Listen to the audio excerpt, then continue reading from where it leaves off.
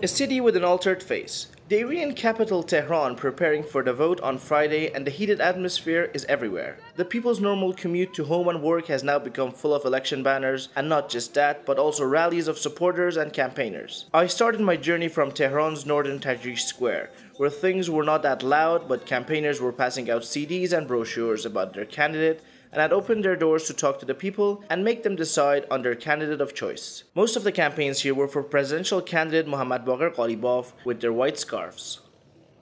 Now we can truly feel the election mood, and there is much hype and energy everywhere ahead of the vote.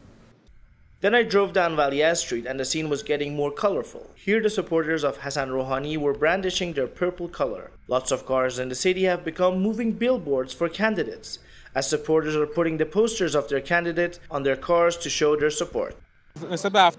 Everything has changed completely since last week. The city has a whole new face and everybody's in the election mood.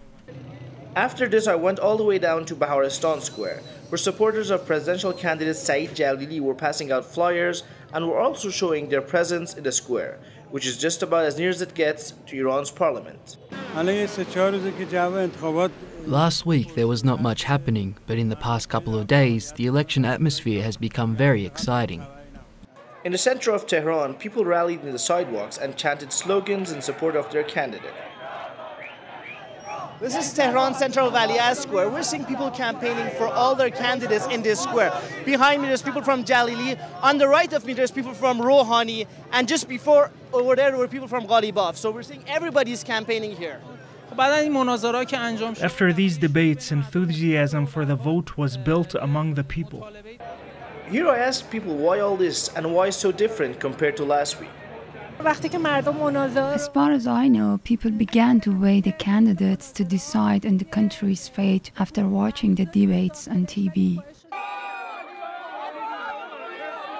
Some campaigners had started a rally mostly from their online supporters. One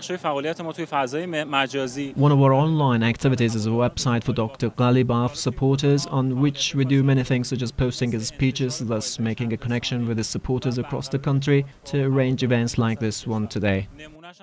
As we get closer to the elections, the atmosphere normally heats up, and this is thanks to the activities of the candidates as well.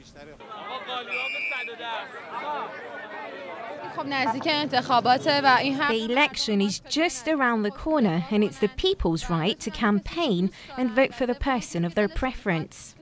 What is clear is that the closer we get to the vote, more are voicing freely their candidate of choice and showing their support for their future president. And as the time reached late night and into the early morning, the people continued their street rallies, but mostly in their cars. Reporting for Press TV in Tehran, Badran Khaldadi.